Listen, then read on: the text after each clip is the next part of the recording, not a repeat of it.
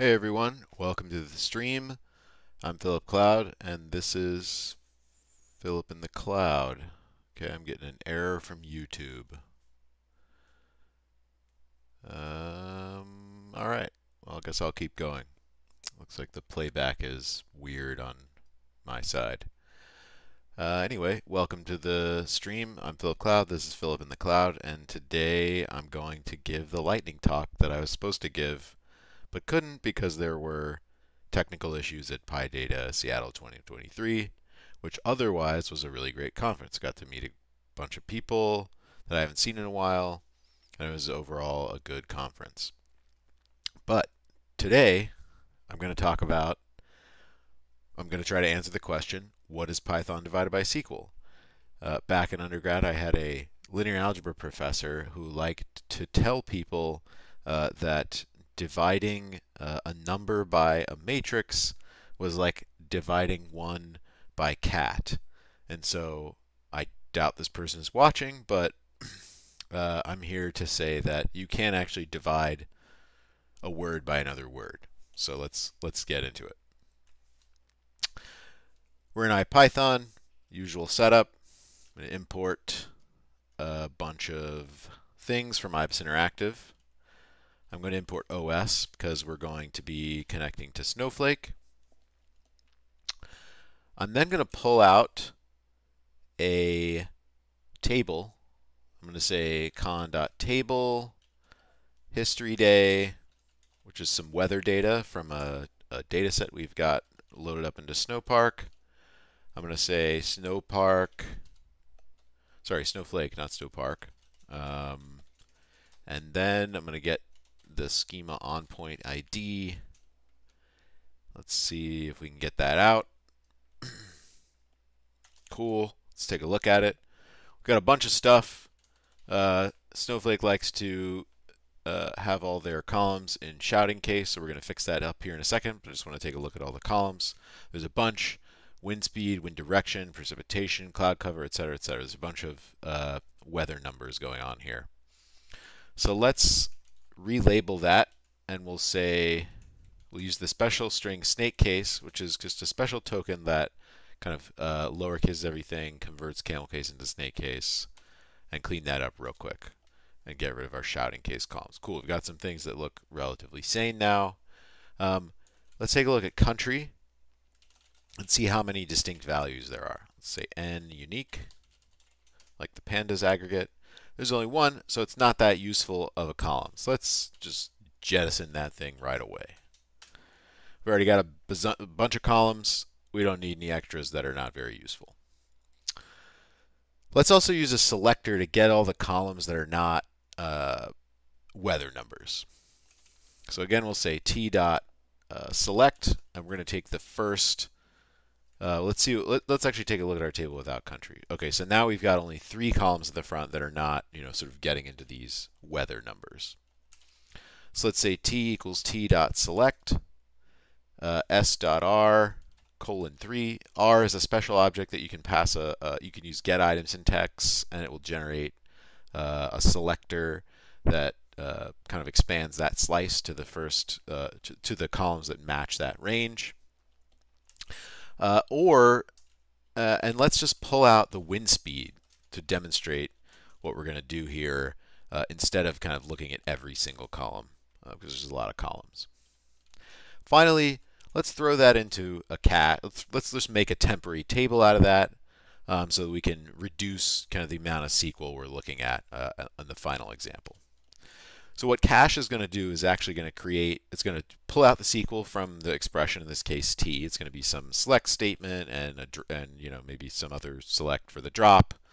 And then it's going to create a temporary table that lives for the lifetime of your current session.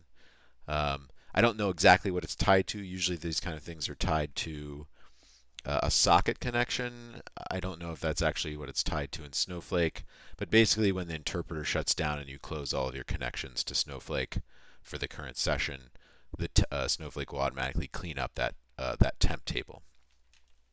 This is a nice way to store a complex computation and have Ibis remember that any downstream computations from that expression will be created off of the temp table, which can, make, if you've got something really expensive, you don't want to keep repeating the computation over and over, you can use the cache method. It's pretty nice.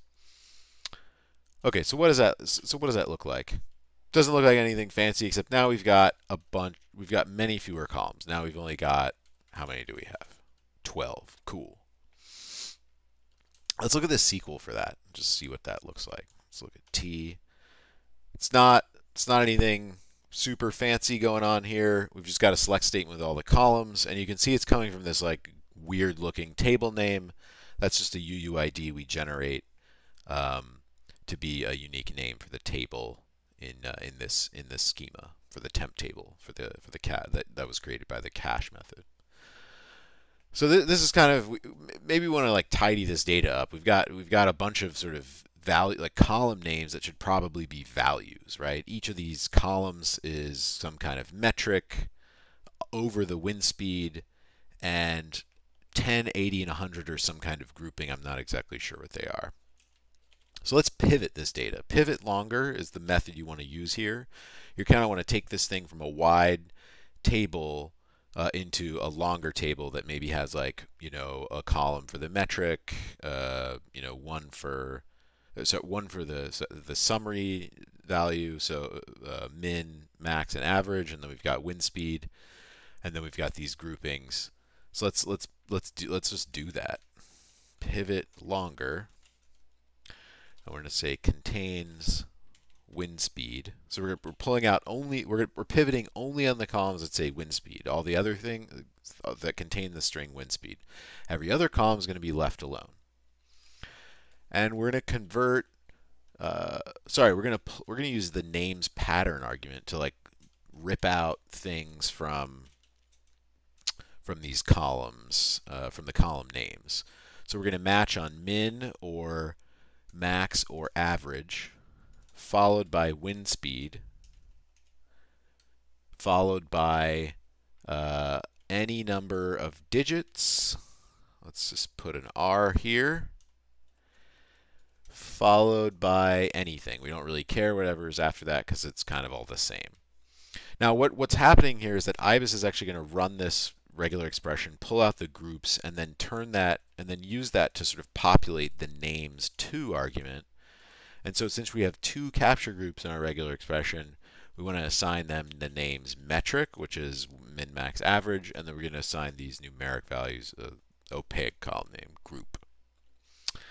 And then we know that we only have the wind speed metric here, sorry, wind speed value. So we're just going to name the values to column wind speed. If I could type. Now we created this table PT, pivot table. Let's see what that looks like. Cool. Now we've got this nice tidy data. And that's sort of the end of the example here. But before we said we were going to compute, Python divided by SQL. So what am I actually doing here? Well, it took us this many lines of Python. So what is this? This is 1, 2, 3, 4, 5, 6 lines of Python. So let's make a variable 6.